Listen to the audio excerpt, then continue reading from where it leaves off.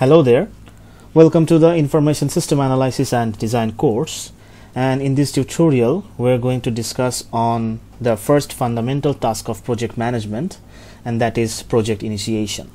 গত টিউটোরিয়ালটাতে আমরা প্রজেক্ট ম্যানেজমেন্টের ফান্ডামেন্টাল যে টাস্কগুলো আছে সেটা সম্বন্ধে জেনে আসছি। আমাদের প্রজেক্ট ম্যানেজমেন্টের ফান্ডামেন্টাল যে টাস্কগুলো ছিল সেগুলো হলো initiating project, determining project feasibility, activity planning and control, project scheduling, and managing the system analysis team members. Okay, এবং এই টাস্কগুলো স্টেপ বাই স্টেপ কন্ডাক্ট করা হয়ে থাকে। সো ফার্স্ট যে ফান্ডামেন্টাল টাস্ক ইনিশিয়েটিং প্রজেক্ট সেটা নিয়ে হচ্ছে আমরা এই টিউটোরিয়ালটাতে আলোচনা করব। So as it is said, systems projects are initiated by many different sources for many reasons. So নতুন সিস্টেম প্রজেক্টের কাজ শুরু করা হয় বা হাতে নেওয়া হয়, এর কারণটা বিভিন্ন সোর্স থেকে বিভিন্নভাবে আসতে পারে।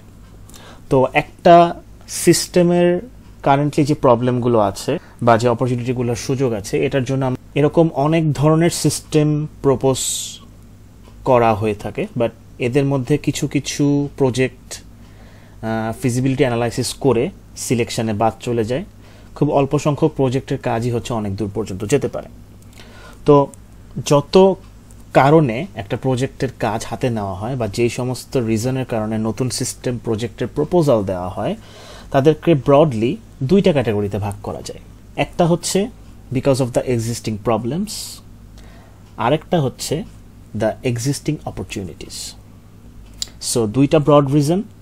প্রথমটা হচ্ছে because the people within the organization experience problems that lend themselves to system solutions, and secondly হচ্ছে because the people in the organization recognize opportunities for improvement through upgrading, altering or installing the new system when this problem occurs.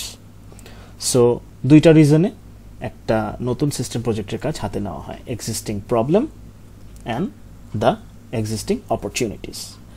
Both situations can arise as the organization adapts to and copes with natural or evolutionary change.